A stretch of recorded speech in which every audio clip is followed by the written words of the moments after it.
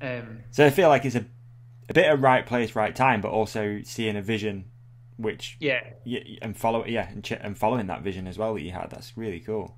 Yeah, definitely. I think it was definitely right place, right time. It was being at the start of the branded content thing, and that the whole online video just world kind of blowing up. Yeah.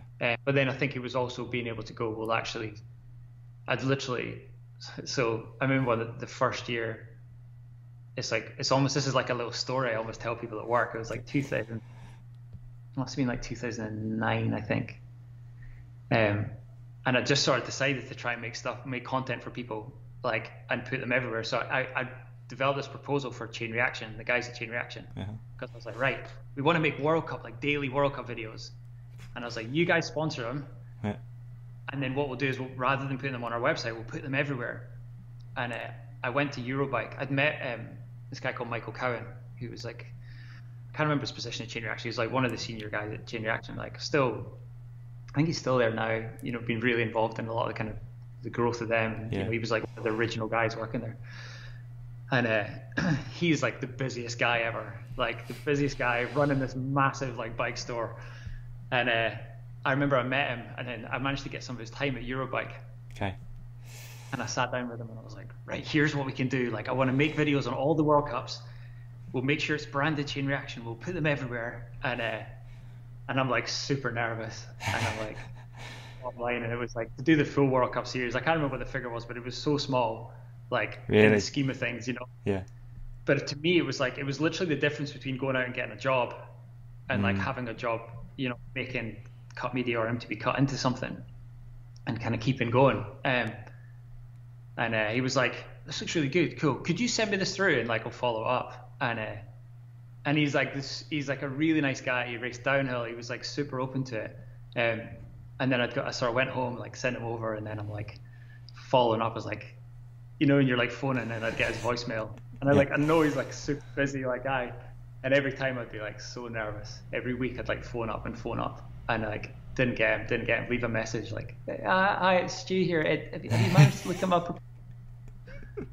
And it was like, and I think so. Eurosport was what end of Eurobike's end of August. Okay. I think it was about 2 weeks before Christmas. Wow, tight time. I went. I'll try him again. It was like a weekly kind of 2 or 3 times, whatever. I just hadn't got. You're persistent in a nice way. And it was like the most important deal to me ever. And like I phoned up Michael, and like I was like, and he finally like he picked up the phone, and I was like, hi, Michael. Like so nervous. Like I just wondered if you had a look at it. He's like, oh, I'm really sorry, Stu. Like I've just not like I haven't. Could you just send me it again just now? I was like, yeah, no worries. Like, oh my, you'll send it over. And he was like, yeah, no, that's great. We'll go with it. And I was like, it was like the most, you're calm on the phone. I was like, oh, brilliant. Thanks very much. That sounds great. And I put down the phone. I'm like, yes.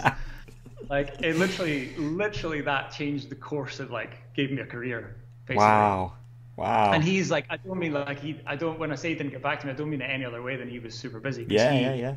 So from that point on, like he was so supportive of my career and so supportive of like as a client, and like there's a few people early on like him and Michael Bonney and Chris Porter and stuff like that. They really like helped me. Fraser Copeland as well, and like people who really kind of helped me get off the ground, But it was so funny because I was just persistent. I was so nervous, but then finally, like that next year, it totally started. Dude, that persistence pays off though, man. How many people just give up on those phone calls, right, and just go, can't do it, and you'd have been working in a leisure centre.